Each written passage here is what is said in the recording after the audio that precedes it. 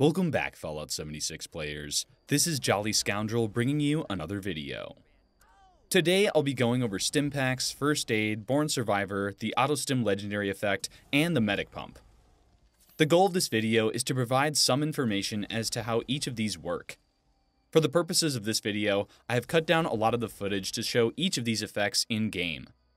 I spent almost 3 hours testing many combinations repeatedly, so I hope my findings prove useful. First off, stim packs, diluted stim packs, and super stim packs appear to stack in any combination, and each one is affected by the first aid and field surgeon perk. Next, I want to look at a piece of legendary gear with the Auto Stim effect, my Secret Service chest piece in this instance. It's supposed to automatically use a stim pack while being hit while below 25% health once every minute. In practice, whenever your health is below 25%, whether being hit or not, you will automatically use a stim pack once every minute, and the order this prioritizes stims is regular, then super, then diluted. It does not work, however, when your max health is reduced from rads to below 25%, unless you unequip and re-equip the piece. Now let's take a look at the medic pump, which is a mod for a power armor chest piece. This works by automatically using a stim pack if you take a hit and drop below 50% health, or if you take a hit while below 50% health.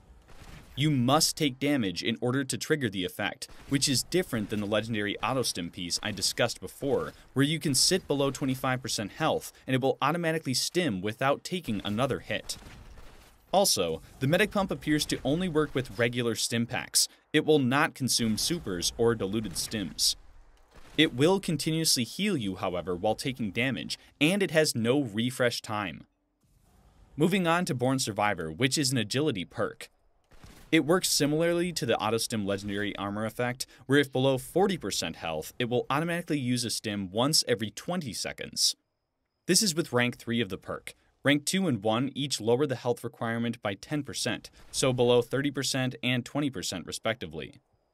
You do not need to take damage for this to proc, unless your radiation reduces your health lower than your rank of Born Survivor. For example, if you have 30% health due to 70% radiation, and rank 3 of Born Survivor, which procs when less than 40% health, then in this situation you will need to take damage for Born Survivor to actually work.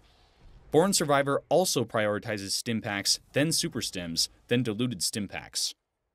Based on my findings, here's what I recommend. The Auto Stim Armor legendary effect isn't great, even with multiple pieces and are using super stims, but if you are going to use this as a low health last resort, I would use at least 2 pieces of gear. But overall, I don't think it's that useful at this low of health because a lot of enemies hit hard enough to kill you before your stims actually work, and it only works once per minute. So I basically never use Auto Stim legendary pieces. The Born Survivor perk is much more useful because it works like the Auto Stim piece, but with a max rank it can activate at 40% health rather than 25%, and it works when being hit even if you have a lot of rads reducing your total health. This also makes it useful for bloodied builds who want to auto stim if they drop too low, and you only need rank 1 of the perk in that case. I recommend using rank 1 as a radiated bloodied build, or ranks 2 or 3 if you are not bloodied. I like the medic pump just as much as Born Survivor, because it has no reset time and it procs at 49% health, but the downside is it only works with regular stims. Using this in combination with Born Survivor 3 makes you an unkillable tank, and with the number of magic weapons and legacies out there, I don't see any reason to run around bloodied.